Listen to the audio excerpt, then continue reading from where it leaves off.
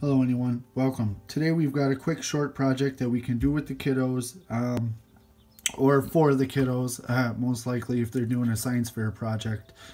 But we've got two sets of tools. We've got the pro level tools and then a few home gamer tools that we can use. I'll show examples of both, but this is actually a pretty quick project. So what I'm going to start with, this is a 1/2 inch copper tube. No markings displayed, and all that really means is that the inside diameter is a 1/2 inch, so from side to side should be a 1/2 inch or thereabouts. So for this example I'm going to be using a 1/2 inch diameter magnet. Just fits in there. So first what we'll do is we'll clean up this edge. So it's fairly straight. It's got a little bit of a burr on the inside. Somebody did try to clean it or deburr it, but I wouldn't put that in my house. So what you can use if you don't have an actual deburring tool, and this isn't anything special, it's just a little hook, swivels on the end of a little stick, and we'll show you that in a second. But even just a fairly sharp razor blade, if you get it in there, and careful not to just hack yourself to bits, but I don't know if you can see that, but it will actually remove that burr, and that's what we're going for. We don't want anything to stop the magnet or slow it down or anything or be in its way. So you, like I said, you can use a magnet. But if you have the option for one of these, highly recommend it. You'll see it's much faster, and it leaves a far cleaner edge on the inside. No edge on at all. The other thing I would recommend is, depending on how your ends were prepared, just kind of filing down. Chances are you used one of these, which is just a small tubing cutter, and I'll use that in a moment here. But the other edge I want to break, so we break the inside edge and then the outside.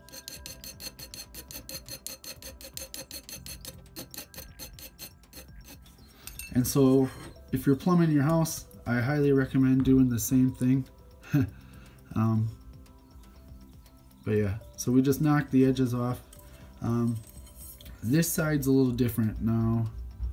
This was just scrap I had laying around my house, so don't go tearing stuff out of your bathroom. But you can see somebody probably hacksawed it and then got lazy at the end and just ripped it. Don't do that. Don't do that. So the length I want to use for this demonstration, I've gone ahead and marked.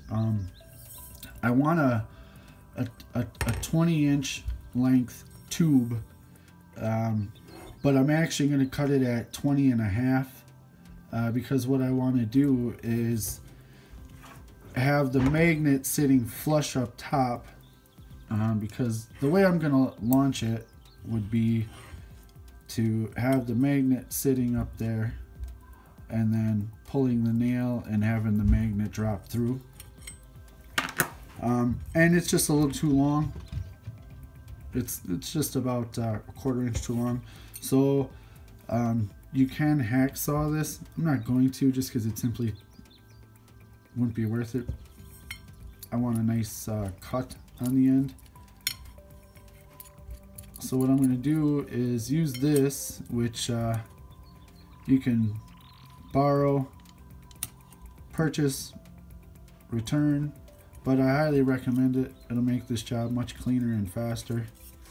And depending on where you got your tubing from, you're probably going to have to cut it anyway. But this is guaranteed to leave a nice edge burr on the inside. And we definitely want to get rid of that. And we want a nice flat top. Just so everything works nice and smooth. There we go. So don't forget, kids, you can recycle. Okay, now we've got a nice square edge, nice and square, but we've got a sharp burr on the inside and a little bit of a raised edge on the tube's face. You can see if the light hits that just right. So again, we're gonna file.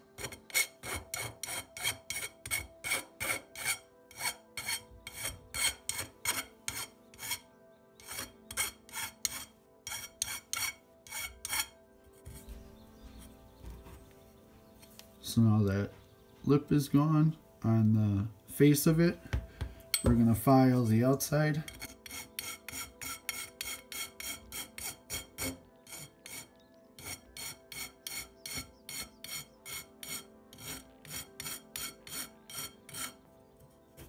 And then the last is the deburring tool. Now, if my daughter was going to be putting this in the science fair, the next thing she would do would be to actually clean it up. I'll show you the two examples. This is just a household sponge I saved from the trash can. It was just a little too nasty for dishes. And any kind of a scrubbing pad, a green pad, or even light sandpaper, you know, a lot of grit, high grit, 120, 220, somewhere up in there. Even that's kind of crazy, but what you want to do is just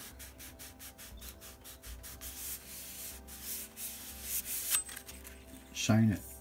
It'll shine it right up. It's a nice metal that'll just take a shine like no other. In case I didn't show that burr being gone. But that would take forever. So the pearl stuff, you can see, will work much faster. And really all we're doing with this process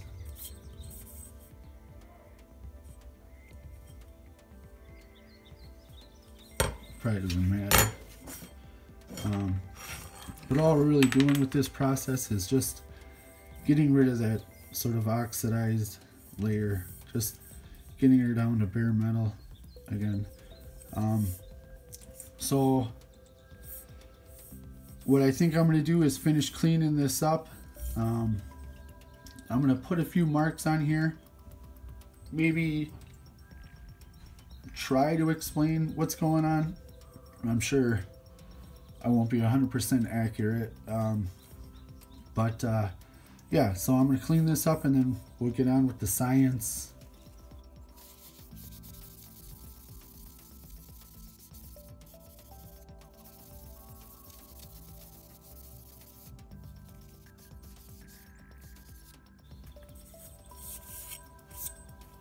Okay, so now we've got our tube cleaned ends. It should be proper length, which we're shooting for 20.5. Spot on. Now here's what's going on. So actually, let me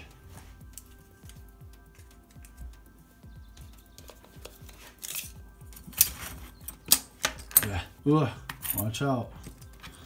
Okay, so what I'm going to do is I'm going to mark this into 1/2-inch segments.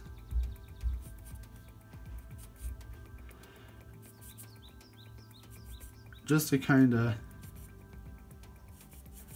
help explain what's going on. So my magnet is a 1/2-inch diameter, outside diameter, and basically a 1/2-inch tall. If it's laying flat on a surface, it's a 1/2-inch tall. So it's a 1/2-inch round cylindrical object. Now what I believe is going on here is we've got conductive material and a magnet. So when we set it in, and I don't want to lose it quite yet. So when we set it in, it's basically creating a magnetic field. Now, to oversimplify it, I've marked it into the 1/2 inch increments. Now remember, this is just, like I said, an oversimplification, and I apologize if I get it wrong. But right now, our magnet is occupying this space. So just for example, let's just say the magnetic field exists here, here, but all around. So when we slide the nail off, what's going to happen is gravity is going to pull the magnet down. There's nothing here to stop that force, the force of gravity, from pulling the magnet down. However, what is going to happen is the magnet, along with the conductive material, is going to create what are called eddy currents, sort of like swirls in a liquid, swirls, or yeah, we'll just call them swirls for now. But what's happening is this magnetic field, let's just, for example, say it doesn't exist down here yet, but gravity is pulling the magnet. Now the magnet is gonna actually have to fight, because it created a magnetic field here. The magnet is gonna have to fight to get to the next area to create the next magnetic field, and then the process repeats. So if this magnet was just a straight free fall at the speed of gravity, just pulling it down, it would be much faster. So in this process, we get a huge reduction in speed, as it has to fight each time gravity pulls it a little closer. It has to, through or with the conductive material and the eddy currents, it has to create a new field, a new field, a new field, a new field, a new field, all the way down. That's real time right there. So just that little bit it slid down was how slow it took to come back out. So that's my cheesy explanation of what's going on here. Gravity's pulling it down. The magnet is creating its own magnetic field along with the conductive material, and the forces are all opposing. It doesn't want to have to keep changing magnetic fields all the way down, but gravity doesn't give a rip. It's going to pull down anyway. So let's get this fixed up. I've got a measuring stick fixed to the wall. We'll get it at a fixed height, and then we'll do some recording of just how slowly it actually goes down. So stay tuned. All right, everyone, welcome to the other side of the bench. So we've got our tubing affixed to the wall here. We've got a measuring stick. I've got it set at, the top of the tube is set at 21.5 inches off the bench height, meaning that when we've got the magnet set in there, it'll actually be a 21-inch drop straight to the tube. And again, this is the setup we're going to use for dropping the magnet. Actually, we're just going to have a nail set across the top so she sits inside the tube, and then I'm going to slide the nail off and she'll drop down. As a control, what I think we'll do is I've got this drywall anchor that I just cut the tip off, and then I measured and marked. I don't know how well that's going to turn out. So I've got something to hold on to, and it's also the same height. It'll be at, when you compare the two side by side, it's actually, focus, well, they'll be the same height dropping through the tube. You know, like I said, this is just a quick example of how it's going to work. So the control, again, is the drywall anchor, and we're just going to drop it through, holding it a 1/2 inch into the tube, and 3, 2, 1. You can see it falls completely unrestricted, just drops straight through. We'll do it again. From a drop height of 21, 3, 2, 1. All right, and for the last time, again, I'm holding it a 1/2 inch into the tube, so it's the same drop height. 3, 2, 1. Okay.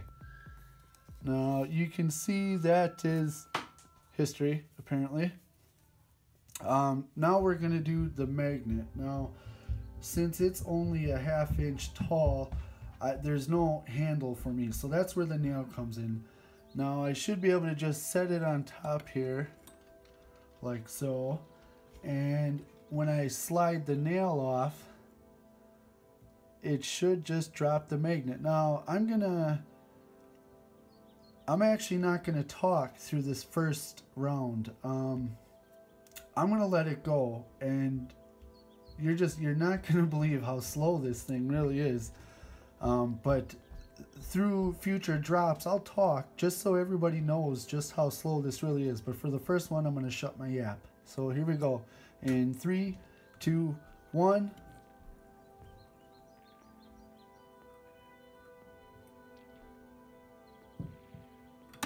Okay, now you saw how long that took.